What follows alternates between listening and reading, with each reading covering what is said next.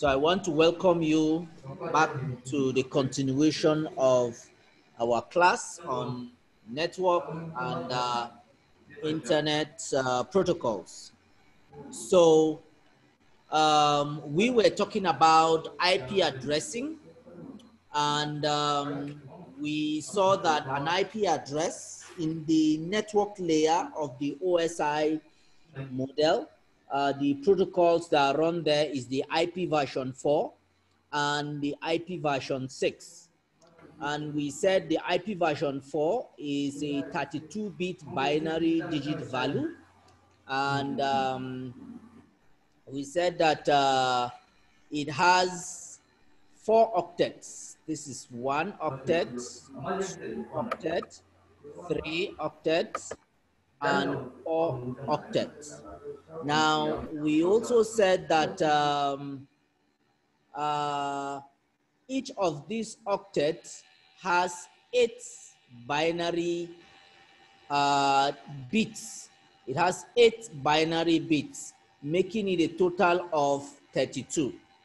We also said that the subnet mask actually identifies the network portion of an IP address. The IP address has a network portion and has a host portion. And the subnet mask helps to identify the network portion. And for instance, this particular subnet mask here has this particular binary representation, all right? So how does it identify what is the network portion of this IP version 4? And we said it carries out the AND operation, the AND operation. And the AND operation says that where you have 1 and 1, it will give you a 1. Any other thing will give you a 0, all right? So if you do 1 and 1, it will give you a 1. If you have 0 and 1, will give you 0. 1 and 0 will give you 0, all right? That is the AND operation. So at the end of the day, it will identify the network portion of the IP address as this, okay? And we said the network portion is like the surname of that particular IP address. So every computer or every end device on that particular LAN segment is going to have the same network portion of the IP address. Now,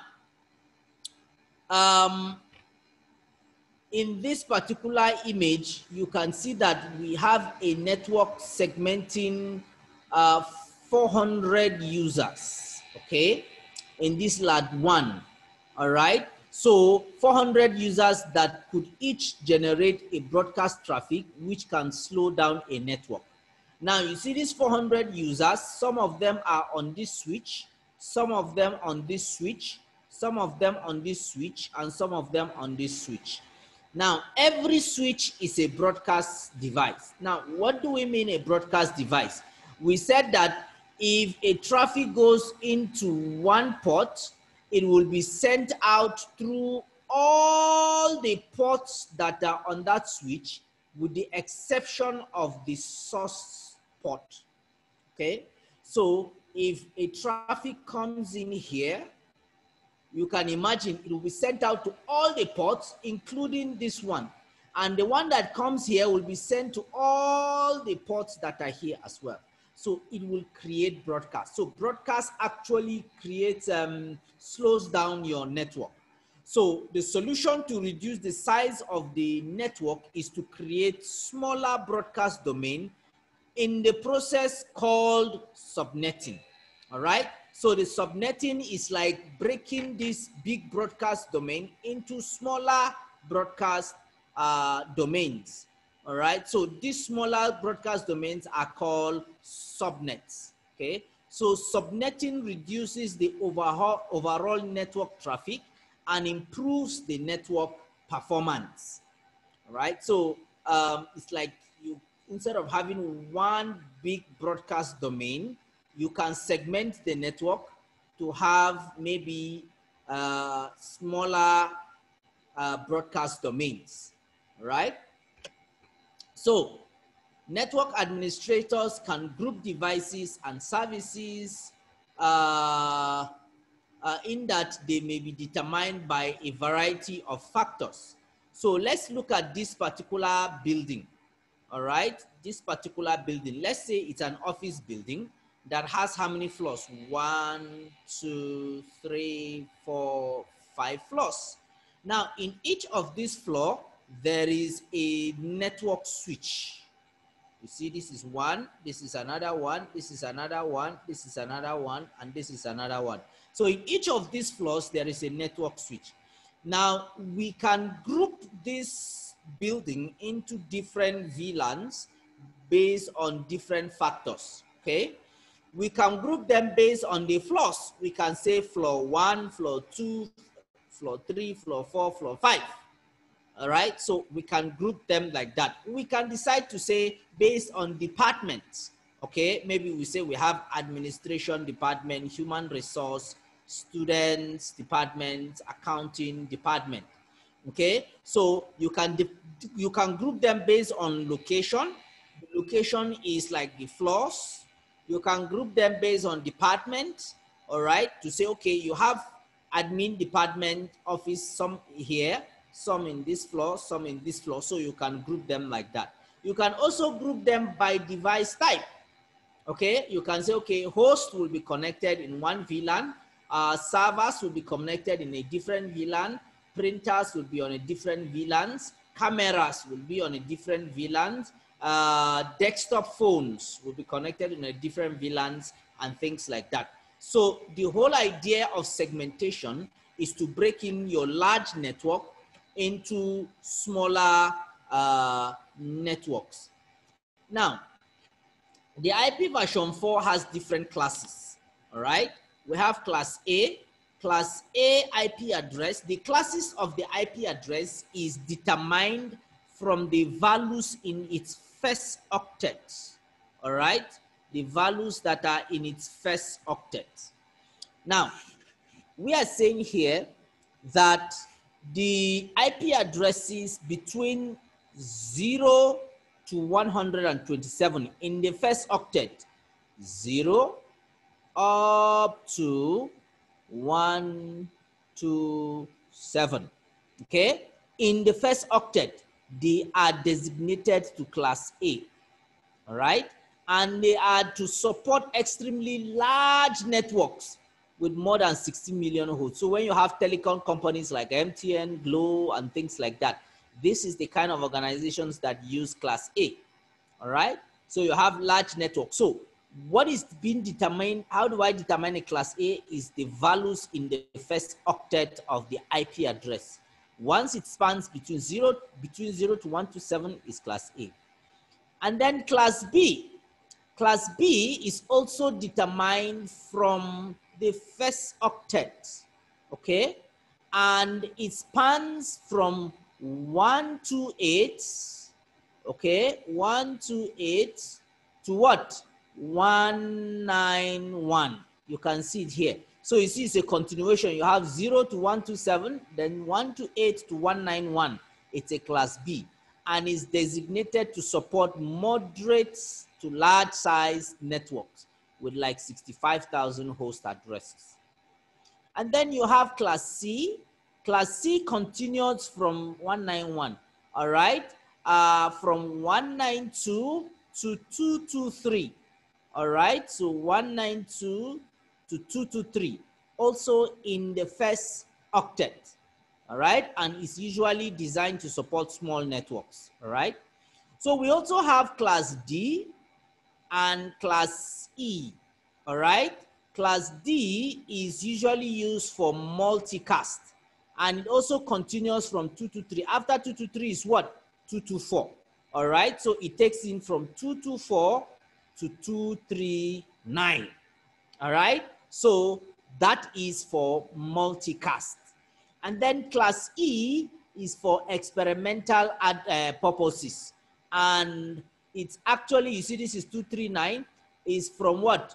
240 down to what? 255, all right? So that is how the blocks are broken. So the blocks are between what? 0 to what? To 255. To 255. That is the blocks. So you see anything from 0 to 255 in the first octet, the minimum value is 20. The highest value is what? 255. So 0 to 127 out of this range is class A. 128 to 191 from this range is class B. 192 to 223 from this range is class C. 224 to 239 is class D. And 240 to 255 is what? Class E. All right.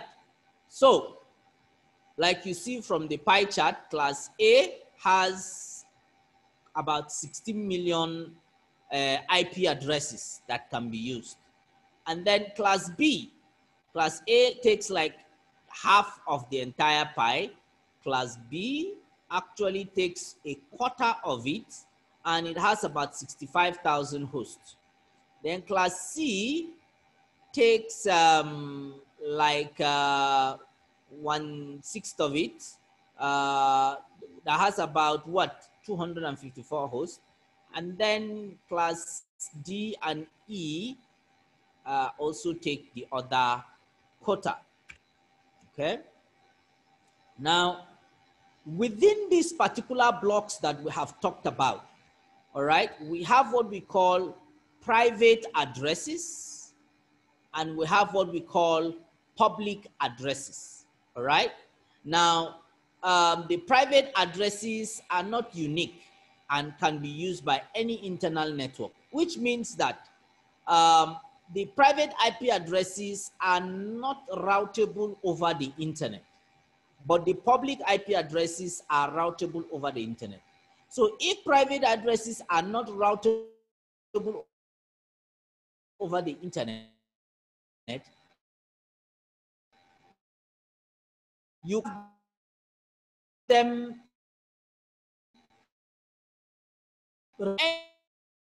any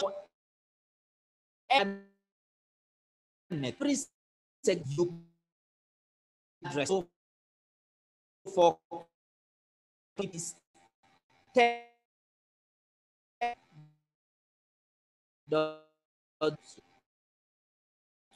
to 10.25.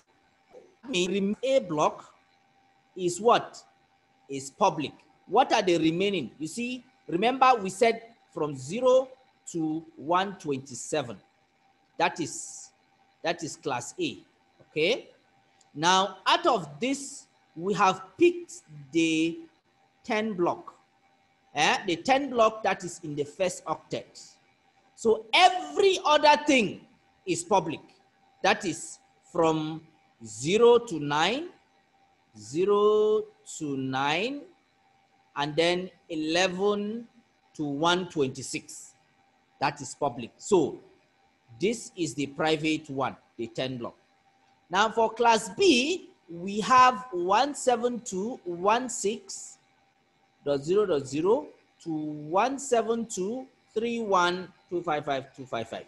So that means, remember in class B, we said is 128 to what? To 191 in the first octet. Okay. So in class B, the private one is just the what? 172. And even in the 172, it is not the entire block of the 172, as you can see here. In the class A, it is the entire block of class A, 10.0.0.0 to 10.255.255. So it is the entire block that has been occupied. But in the class B, it is not the entire block. It is the 172 and it is the .16 subblock that has been occupied. .16 up to .31. Can you see it? .16 to .31. Those are the ones that have been occupied. But the remaining ones are for public. Now for class C, remember we said class C is from 192 192, sorry, 192 to what? To 223. 223. Okay. Now, so in the class C, we are picking the what? The 192 block. And the 192 is not the entire 192. Is the 192.168 block that is occupied. All right. So 192.168 to .0.0 to 192.168.255. That is it. And the subnet mask that runs with them, you see in class A is the /8, and then class B is the /12, and class C is the /16. All right. So the addresses within these address blocks are not allowed on the internet and must be filtered by the internet route. So that means they are not routable over the internet. So if you have the internet, you have your local area network, you have computers that are using class A or class B or class C. Anytime the packet gets to this router, if it wants to go to the internet, it will be denied. All right, because it is not routable over the internet. So definitely you need to do what? NAT. All right, you need to do NAT to be able to translate it from private IP addresses to what? Public IP address. That's why we say the network address translation is used to translate between IP version 4, public and private IP addresses. Now, the default gateway, okay? Another role of the network layer is to direct packets between hosts. So a host can send a packet to itself. That one is called a local host and a remote host. So in this particular figure, you see that PC1, which is this guy here, is connecting to a local host on a simple network. This is the local host, on a simple network. So this particular network here, you see, these people are connecting, this PC is connecting to this guy through this particular switch. So if they are exchanging traffic between themselves, they don't need this router. So it will just traffic comes here and comes here. But if they want to talk with this remote host, they want to talk with an end device that is outside this particular domain that you see here, they will need a default gateway. This is the gateway, the IP address of this router, meaning that if the traffic here wants to get here, it needs to go through this router. So whether a packet is destined for a local host or a remote host, it is determined by the source end device. So the method of determining varies by the IP version. So if you are going to the remote host, they will need to go through the default gateway. But if they are not going to the remote host, they don't need the default gateway. So the default gateway is a network device that can route traffic to other networks. So on a network, a default gateway is usually a router with these features. It has a local IP address in the same address range as other hosts in the local network. Like you can see here, this router 1 has 2 legs. You see, the one leg connects to this local host. The second leg connects to what? The remote host, that's to the public, okay? That is what we are saying. And then it can accept data into the local network and forward data out of the local network. And it has it routes traffic to other networks. So a default gateway is required to send traffic outside of the local network. So traffic cannot be forwarded outside the local network if there is no default gateway, okay? So the IP version 4, in IP version 4, the host receives the IP version 4 address of the default gateway, either dynamically or manually.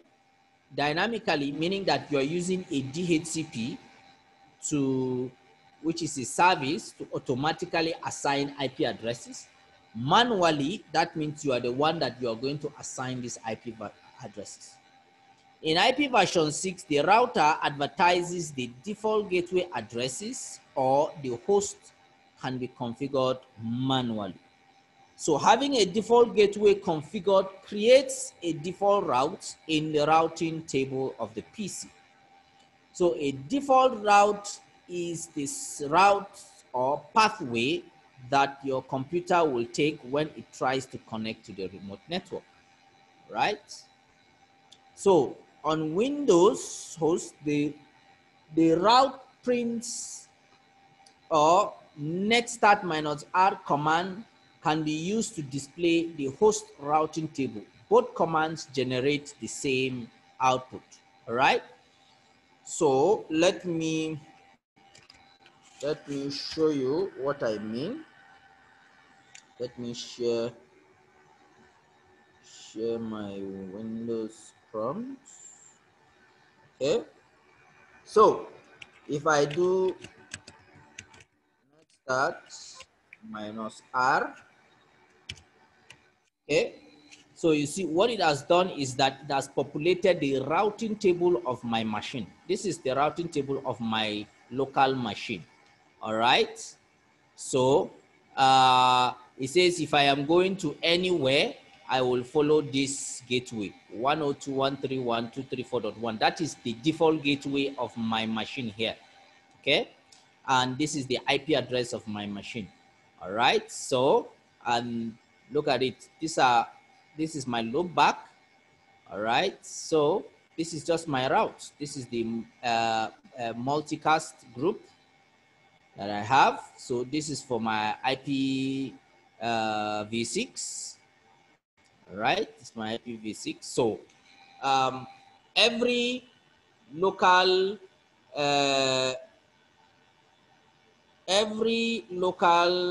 what do we call it now? Every local machine has its own routing table, but the router itself also has its routing table. So if you just enter the router and you do show IP route, it's going to show you the routing table.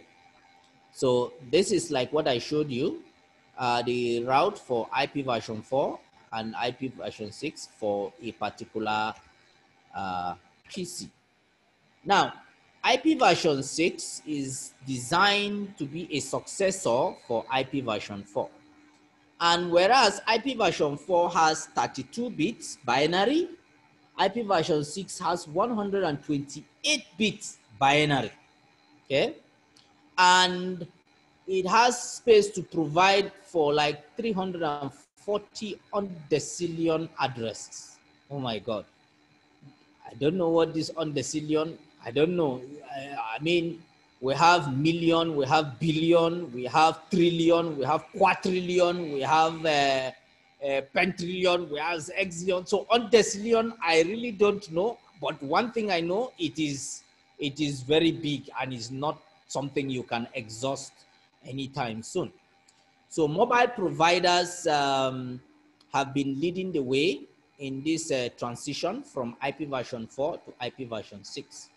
So like the the top ISPs, most top ISPs and content providers such as YouTube, Facebook, and Netflix have also made the transition. They now run IP version 6. Okay.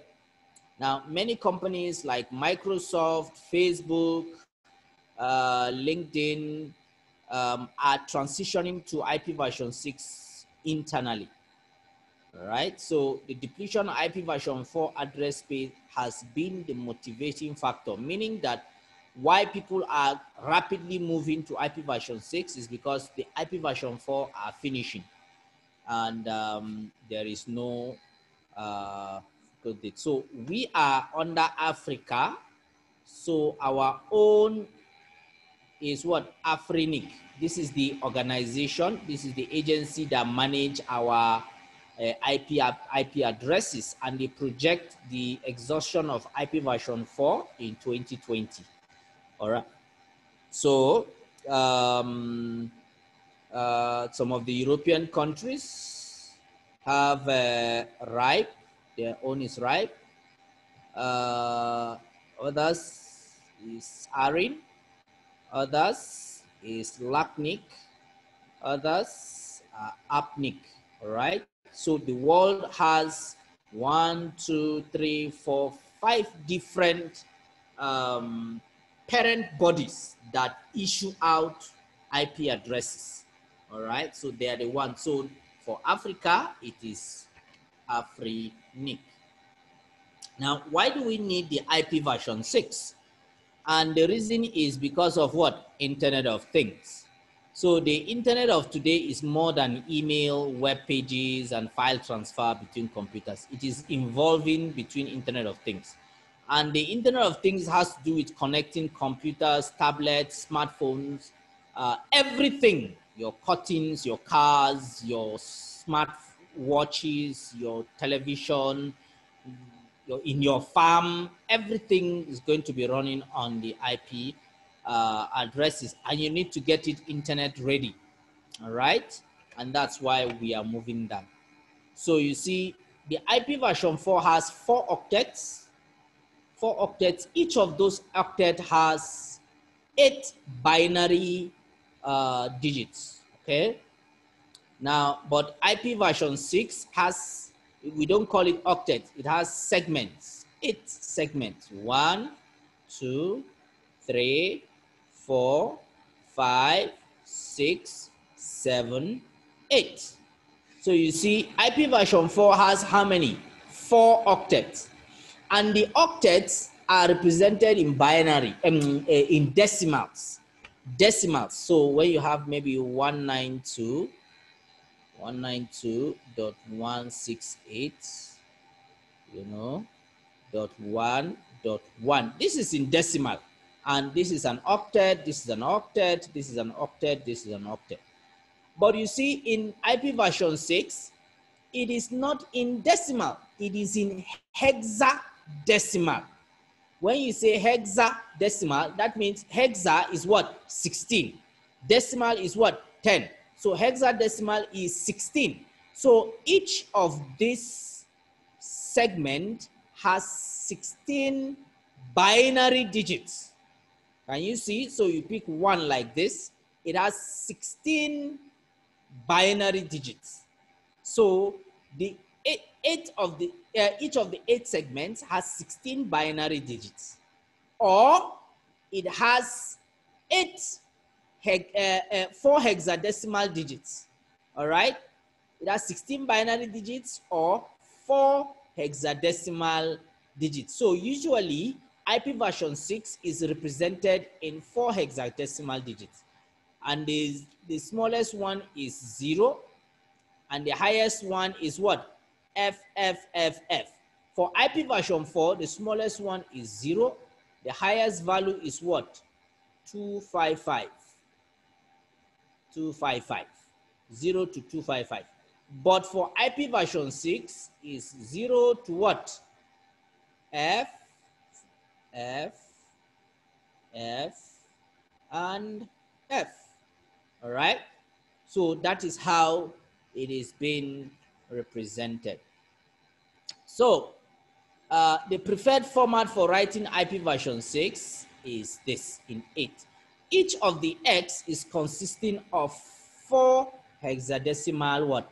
Values. So each X is a single hex text, which is 16 bits for 4 hexadecimal digits. So you can see here, this is like a particular IP version 6 value. Can you see this one like this? Okay, so these values are in hexadecimal, represented in 8 segments. All right, this is 1, 2, 3, 4, 5, 6, 7, 8, and each of these is 4 hexadecimal digits or 16 binary digits. Okay, Now, how do we represent them so that it will be easier for us? Because as you can see here, it's very long and very cumbersome. 2001, 0db8, 0000, 1111, 0000, 000, and things like that. So how do we represent it in smaller values? So we have certain rules. Rule number 1, it says omit the leading zeros. So what it means is that for any value that you have, this is for instance an IP version 6. Any one value that has a 0 in front, we are allowed to remove the 0 in front. For instance, you see this 2001, then 0db8, we can omit this leading 0. Then 0000, we can omit all these 3 leading zeros. Okay. Then 1111, there's no 0. Then we can omit this ones. We can omit this ones. We can omit this ones and omit this. And then write it in this format. 2001, then DB8, then 0, then 111, then 000, then 200. So you see, this way, the rule number 1 says you can write an IP version 6 omitting what? The leading zeros. It is acceptable. Now, let's see what rule 2 says, because can you see this? We have it in this format. So let's see what rule 2. Rule 2 says use the double colon. Now, the double colon can replace any single, now look at it here, any single contiguous strings of 1 or more hextext zeros. Look at it, single or contiguous strings. Contiguous means that they follow each other.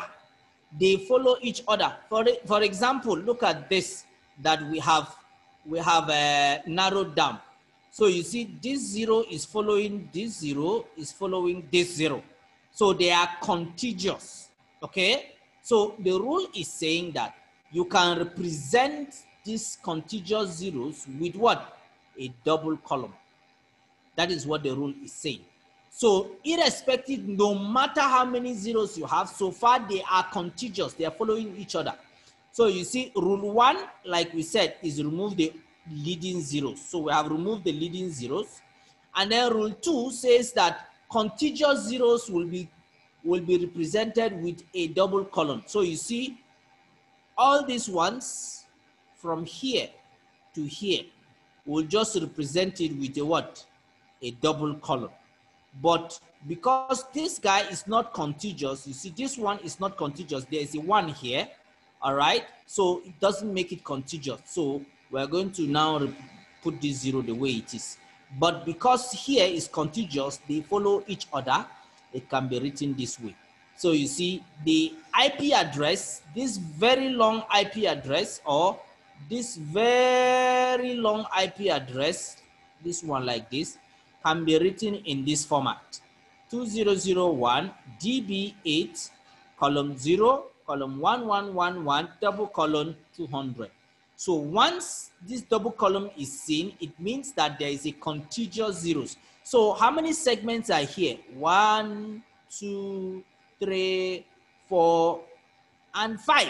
So you see in between here, it has compressed 3 segments. Okay, that's compressed 3 segments. Okay. Now, remember in the IP version 4, we said it has the network portion and the host portion. And it also has the prefix, which is the slash notation. Like we have /24 here to tell us that this is a class C IP address. /24 means that 24 bits are 1, or rather the network portion of this IP address is 24 bits long. All right, that's what it's trying to tell us. It identifies the network pitch. So the prefix can identify by a dotted decimal, subnet mask, or a prefix length or slash notation. Okay, that's what we are saying. So similar to IP version 4, the prefix length is represented in slash notation and is used to indicate the network portion of an IP version 6. All right, so if I have a prefix length of /64, that means it is telling me it has a network bit long of what? 64 bits. All right, so it is strongly recommended to use a 64-bit interface ID for most networks. So I think that is all for our chapter 6. What did we learn? Ethernet and wireless LAN are very popular technologies. We learned about the MAC address, and it's represented in using dashes and columns. We noticed that we learned about IP version 4 and IP version 6 because they are the protocols for network layer communications. And we learned of the network layer protocols platform, the 4 basic operations. We also learned an IP version 4. Okay, sorry, we learned the network layer protocols perform 4 basic operations such as addressing, end device, encapsulation, routing, and decapsulation. Those are the 4 basic operations of the network layer: addressing and end device, addressing end device, encapsulation, routing, and decapsulation. Then IP version 4 addresses is a 32 bits hierarchical address that identifies a network and a host on a network. Okay, and IP version 6 is a 128 hierarchical address. So the prefix length is the number of bits that we have talked about.